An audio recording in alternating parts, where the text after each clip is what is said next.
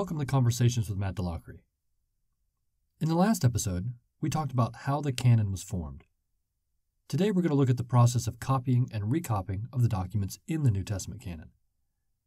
However, this process started long before the canon settled into its final form, so we have to go back to the beginning. We've got almost 2,000 years of history to cover today, so strap yourselves in and get ready, because here we go. Let's begin with the very first copies. A letter was sent, maybe by Paul or someone else. But, and we talked about this in the episode on letters, it's not like the author would send his only copy away. Most authors would make one or more copies. If you sent a letter, especially if it was important or you spent a lot of time on it, you would want a copy. This was literally your sent mail. And so this wasn't just a Christian thing. This was an everybody thing. And not only would the sender make copies, the churches receiving letters would make copies. Some might be for themselves, and others might be to share with the churches near them. And the same thing would happen with Gospels or anything else. Now, as time went on, either manuscripts would deteriorate and or more people would want copies. So copies were made of the copies. And copies were made of the copies of the copies. Now, because travel back then was not what it is today, people tended to stay pretty much in one place. So what ended up happening was that things called local texts developed. When a new congregation was started in or near a large city, they would be given copies of the scriptures that were common or standard in that area. As the process of copying continued, each area tended to retain its own particular version with its own particular variations. And that makes sense. Think about it. If someone makes a mistake X in City 1, then the people who copy from that manuscript will probably copy mistake X as well. But in City 2, mistake X wouldn't have been made, mistake Y would have been made. And people copying from that manuscript would make mistake Y, so mistake Y shows up in City 2. See how this works?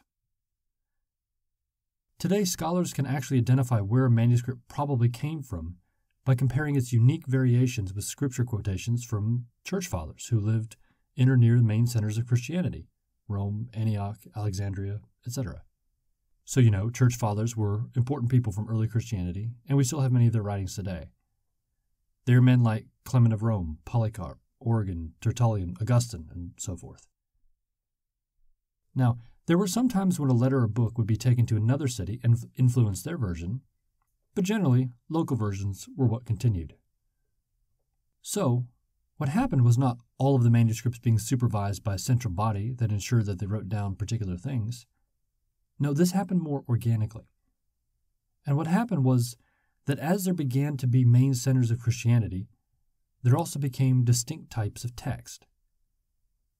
There are three types of local texts, the ones we've been talking about that are centered in particular areas, that are most important to understanding all this manuscript stuff. First, you have the Alexandrian text, which is associated with Alexandria, Egypt. These are usually considered to be the best texts at preserving the original. The copyists tended to try not to polish the text, and more often than not, they left things as they were. If you've ever heard of the Codex Vaticanus or Codex Sinaiticus, these are Alexandrian texts. This text type can be traced back to the early 2nd century. Second, you have the Western text, which was focused primarily in Italy, Gaul, more or less modern-day France, so a bit bigger, as well as North Africa and elsewhere. Western texts tended to paraphrase things. Anything from words to whole sentences could be added, deleted, or changed for various reasons.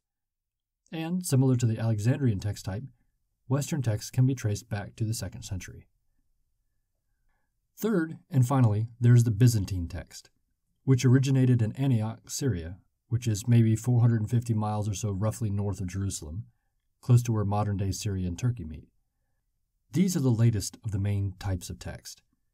Copyists try to smooth the language so the manuscripts read clearly, but sometimes is because they tried editing things out that made the text bumpy, if you will. From about the 6th to the 7th century, through the inventing of the printing press in the middle of the 15th century, Byzantine texts were seen as the best version of the New Testament manuscripts. As such, New Testaments that came out on Gutenberg's press used the Byzantine text. Now, we're about to make a huge jump in our story, because for almost 1,000 years, these local texts existed pretty much independently. They were copied and used in their individual areas and pretty much stayed there. It is only around the time of the Reformation that things began to change. So, our story picks up in 1516, when a man named Erasmus published the first ever Greek New Testament. I say first, but it's not like there were not New Testaments in Greek prior to this. There certainly were, but Erasmus's Greek New Testament marks the beginning of the effort to try to compile all of the available manuscripts into one version. Unfortunately, Erasmus didn't have a lot to work with. He primarily relied on two poor manuscripts, both from around the 12th century. He compared them to two or three others and actually had to back-translate the last 6 verses of Revelation from Latin to Greek because he didn't have any manuscripts in Greek that contained them. 3 years later, in 1519, he came out with a second edition of his Greek New Testament that removed many of the typos, and it is this version that formed the basis for Martin Luther and William Tyndale's translations of the New Testament into German. Now, the problem with all of this is that the textual basis for Erasmus's Greek New Testament was not so good. He was using later Byzantine manuscripts, but at the time Byzantine ones were what everybody thought was best. However, other people started trying to make their own versions, including Robert Etienne and Theodore Beza. Etienne published a version in 1550 that contained the first critical apparatus. Basically, a critical apparatus is a way for scholars to compare which manuscripts contain which version of the text. So when there's a place in which one set of manuscripts have one word or phrase and another set have another, there'll be a little footnote listing which ones have which version. And so Etienne's version was the first version of the New Testament that had verse numbers. Again, that was year 1550, so you know. Now, Theodore Beza published 9 editions of the Greek New Testament between 1565 and 1604, and then one more after his death in 1611. It was Beza's versions that formed the basis for the King James Bible, which came out in 1611, though the King James Bible most people are familiar with is the updated version from 1769. I actually have a 1611 version, and for several years, when I was going through my King James phase, that's what I use as my regular Bible. You can Google 1611 King James Bible and read it. You'll notice right away that they spelled things a little differently back then.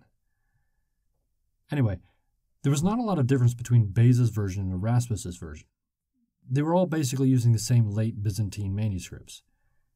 And every Greek New Testament for the next 200 years or so pretty much stuck with these same manuscripts. It wasn't until the 19th century that things really got going with textual criticism. Textual criticism is basically scholars trying to figure out which version of the text is most likely original. And we'll get to how they do that in just a minute. The textual criticism that began in the 19th century continued and was aided by a lot of manuscript discoveries in the 20th century, so that we have a much better idea of what was originally written. And that brings us up to today. The end result of this process is that today all scholars pretty much work from the same Greek New Testament, and all students who study Greek in school will use this same version. Now, when you look at a Greek New Testament, when you look at a page, it has 2 parts. The text that the editorial committee thinks is the most likely original version, and the critical apparatus, which is where the editors list all the variations that can be found on a given verse, whether it reads this way or that way. You can also buy another book by one of the members of the committee, Bruce Metzger, called A Textual Commentary on the Greek New Testament, a book that has been helpful in putting together this episode. In that book, Metzger explains why the committee thought that a particular version of the text was most likely original. So, all of the variations in the text and all the possible ways that the New Testament could read are open and public, and you can read notes from the committee on why they chose the particular reading they did. What's more, every Greek student in seminary will have to get a Greek New Testament, all of which contain a critical apparatus and talk about all of these variations. It's not like all these variations are hidden away somewhere by a group of men in robes telling us, no, you must believe what we tell you. Every person, including you, has access to all of this information. All you have to do is want to learn. Okay, so that basically covers how we got from the original documents written by Paul or John or whoever to the Greek New Testament we have today. And so all scholars work from the same Greek New Testament, even though they don't necessarily agree on which reading is original. What we need to do now is talk about how textual critics decide which version is best. And when I say best, I don't mean which one fits our preferred theology. We're looking for what is most original, whether we like it or not. So, when there are multiple variations for a given word or passage, how do scholars decide which is most likely the original one? Let's start by looking at the variations themselves. Basically, there are two types of variations: accidental mistakes and intentional changes. Accidental mistakes are like mistaking a word or letter for another one that looked like it, skipping a line when copying a manuscript because the end of one line had the similar letters or words as the end of the next line. So the copyist would accidentally not copy that line and skip over it because two lines look similar. Copyists might also recopy a line by accident for a similar reason. The beginnings of two lines look the same. Copyists might also confuse letters that are pronounced alike, so as you're copying and saying it to yourself in your head, it's easy to mess up two letters that sound alike. Of course, there were also intentional changes. Copyists might attempt to smooth out the grammar or style in a text. They might attempt to explain passages that are difficult to understand, or they might substitute a word or phrase that seemed more appropriate. In the case of the Gospels, often this might come from one of the parallel passages in another Gospel. So for all of these reasons and others, changes, or variations, which is a technical term, found their way into the New Testament manuscripts. How, then, do scholars figure out which reading is most likely the original one? Well, it's one part art and one part science. But there are some criteria for determining which reading is most likely original that help sort out many of the problems. Basically, there are two types of evidence that scholars look to: external and internal evidence. So, external evidence. Here are some criteria that help scholars figure out which reading is most likely original. 1. Type of text: Alexandrian, Western, Byzantine, etc. We talked about these earlier. Different types of text tend to carry different levels of accuracy. 2. Date: the earlier the better. This should make sense since we're trying to find out what is most original. 3. Geographical distribution of people who accept a given variation.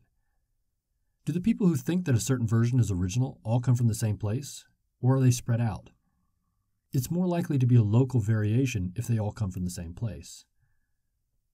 4. Where the text was copied from. If a whole bunch of copies were made of one bad text, then it doesn't matter how many copies there are.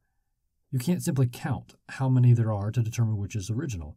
You really want to know where a particular manuscript came from. And 5. Texts that are found to be trustworthy where they can be checked can more likely be trusted where they can't be checked. As far as internal evidence, there are things that scholars can do to look at the text itself to try to determine which reading is most likely original. Here are a few. 1. The more difficult reading is to be preferred because scribes would tend to simplify things rather than make them more complicated. 2. The shorter reading is usually to be preferred because scribes would tend to explain things rather than delete them.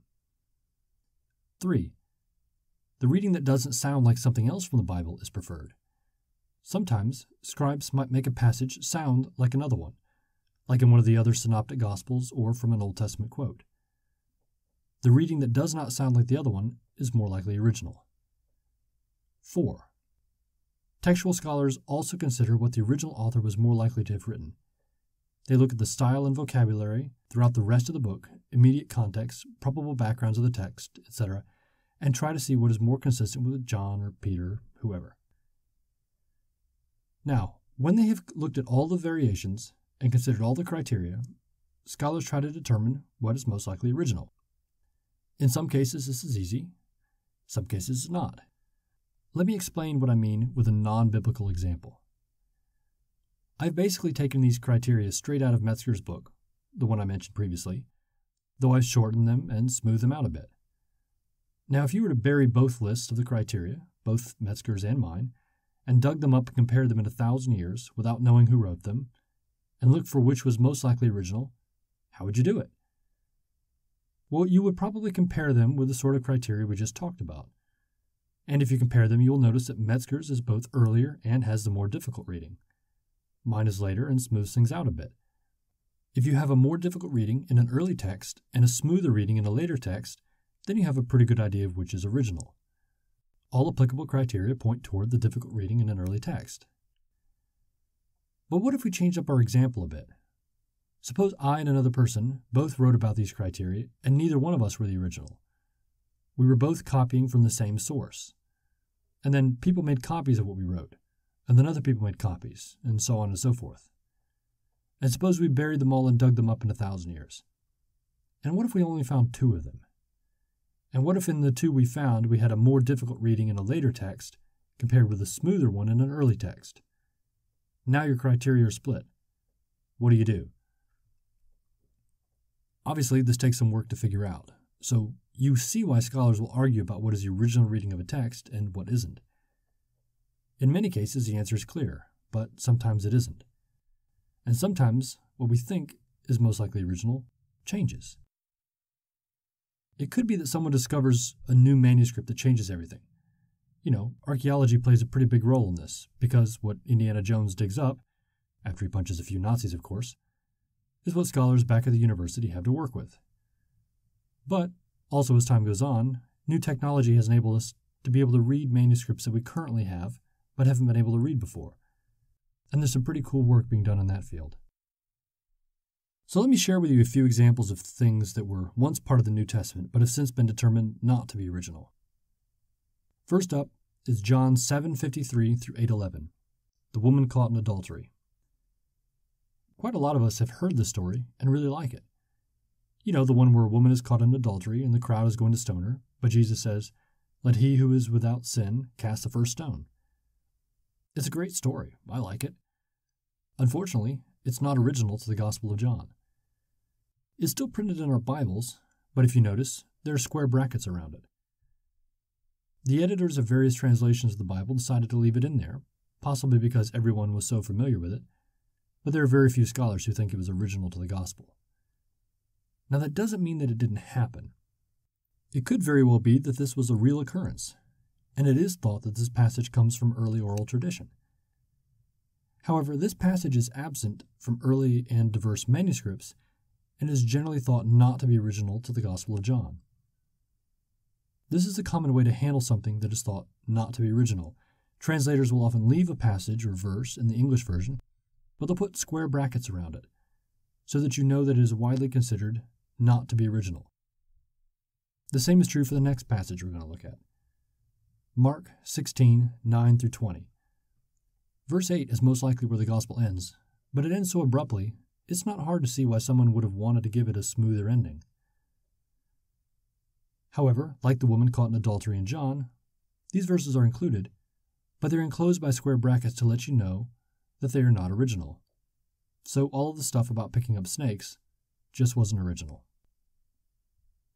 Another one that you may or may not have been aware of is the ending of the Lord's Prayer in the Gospel of Matthew, Matthew 6:13. The prayer actually ends, "And do not lead us into temptation, but deliver us from evil," or from the evil one. The words, "For yours is the kingdom and the power and the glory forever, Amen," were also not original. And if you notice, they are in brackets as well. Now, this doesn't mean that they're not good. I think the end of the verse is good theologically.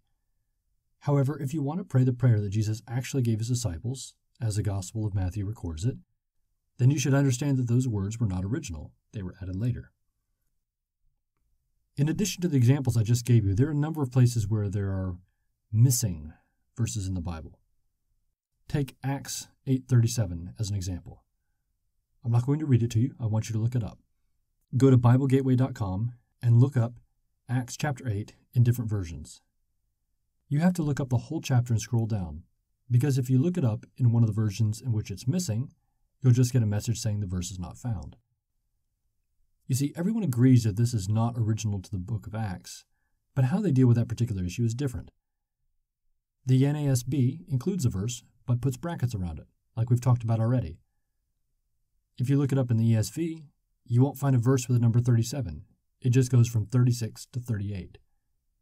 If you look it up in the NIV, between verses 36 and 38, you'll find the number 37 with brackets around it, but you won't find any text. There's a whole lot of work being done to try to bring you the most accurate New Testament there can be. Now, I don't want to get into the translation question just yet. We'll cover that in the next and final episode in the series. However, this isn't a translation question. Sure, different translations show things differently, but this is merely a difference in how they show the underlying reality of what the Greek New Testament says. The real question here is about what words and verses were most likely original to the different books and letters of the Greek New Testament. In order to round out this episode, I want to bring up one final issue that comes up when we talk about manuscripts, and that's the claim that there are so many errors in the Greek New Testament that there's no way that we can trust it. Now, there are several things that I need to do to explain and correct statements like this. 1. We're talking about variations, not errors. When people say things like there are hundreds of thousands of errors in the Greek New Testament, what they mean is that there are actually hundreds of thousands of variations. Variation and error are actually technical terms here, and they're not interchangeable. A variation is a place where two manuscripts have different readings. An error would be a place where an author made a mistake, such as recording a wrong historical fact, the wrong name of a town, or something like that. The simple fact is that there are not hundreds of thousands of errors, but there are hundreds of thousands of variations. And that brings us to our second point. 2. The variations we are talking about are variations between the many, many copies we have of the various New Testament documents. Let's stop and think about that for a minute. The only way you end up with any variations at all is by having more than one copy, right? I mean, if there were only one copy of the New Testament, then there'd be no variations at all. You must have at least 2 copies of a document for variations to be possible. And if you had 10 or 100 copies, then you would expect to find more variations, right? Well, there are around 5,800 complete or partial manuscripts of the Greek New Testament still surviving today, and that's not even counting manuscripts in other languages. Do you think that having more manuscripts available is going to increase the number of variations or decrease them? It's going to increase them, because you're going to have more variations between 5,800 documents than you will 10 or 2. And this brings me to my final point. 3. The number of manuscripts is actually helpful, not hurtful.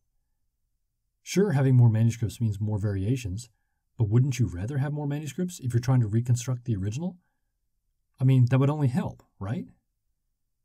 If you only had a couple, all you could do is say, well, this one says this, but that one says that, so here's my best guess at what the original was. I guess I'm done now. If you have thousands of manuscripts spread out over more than a millennium, you can do a lot more. You can do things like isolate a particular variation and trace it back through copies to see where it originated. You can do things like determine which particular place, a city or group of cities, tended to produce the best documents. With this many manuscripts, you can produce an entire family tree of variations, if you will, and track them through the centuries. This one started here and was continued in these manuscripts. The other one started there and was copied in these manuscripts, but not those. And you can't do this if you only have a handful of manuscripts. There are a lot of really neat things you can do with so much data, and the end result of all of this is not merely an educated guess as to which variation is most likely original, but an entire picture of the process of transmission through its history. So when people say things like, there are hundreds of thousands of variations in the New Testament manuscripts, it makes a really good soundbite, but it shows a complete lack of understanding of how textual criticism works. Either that, or they know how textual criticism works, and they're only telling you half the truth. The number of variations is only as high as it is because we have so much data. And having a lot of data is good, even if it allows people to make some uninformed and/or false statements. Now, I'm telling you that the process of copying and recopying manuscripts is pretty reliable, but you don't have to take my word for it. There's 2 things you can do to check for yourself pretty easily without even knowing Greek. 1. When you're reading your modern English Bibles, look at the footnotes. Occasionally you'll see a footnote that says, some MSS say X. MSS is short for manuscripts. Many translations will tell you when there is a question about the text behind the translation. If you look at these, you'll notice that most of them really aren't a big deal at all. That's because the places where there are questions about the most original reading of the Greek New Testament really aren't that big a deal. Nothing that is in question affects any major teaching of Christianity. 2. Go to BibleGateway.com and look up the King James Version and put it next to another modern version like the NASB or ESV, Another translation that translates things more word for word. We'll get into what I mean by that in the next episode. These versions are based on very different sets of Greek manuscripts. The King James Version is based on just a few manuscripts, which most scholars consider inferior and date no earlier than around the 12th century. By contrast, modern translations like the ESV and NASB have close to 6,000 Greek manuscripts available, the oldest of which, at least at the time of this episode, is P52, which is a fragment from the Gospel of John dating to 125 AD, or maybe 30 years or so after John was written. And yet, for all of the differences in manuscripts between the King James Version and the modern translations, when you put them side by side, they sound pretty similar, except for the these and thous, of course. I think it is a testimony to the accuracy of the copying process that we can say something like that. If the copying process and the making of manuscripts had been this wild free-for-all, as some people would have you believe, then we shouldn't be able to put them side by side and see them as similar. They should be wildly different, but they aren't. Again, you can look for yourself. Check out the footnotes of modern English Bibles to see where there are manuscript differences. There really isn't anything major. And compare the King James Version to the NASB or ESV, and you'll see that other than the language differences, they really aren't that different. So that concludes our look at the manuscripts of the Greek New Testament and how we got from the early church and the information they had about Jesus to what we know about him today. There remains only one final step in our discussion of New Testament origins and how we went from Jesus to the English Bibles that many of us have on our shelves, and that's how the New Testament is translated into a language that we can understand. So, tune in next week for our final episode.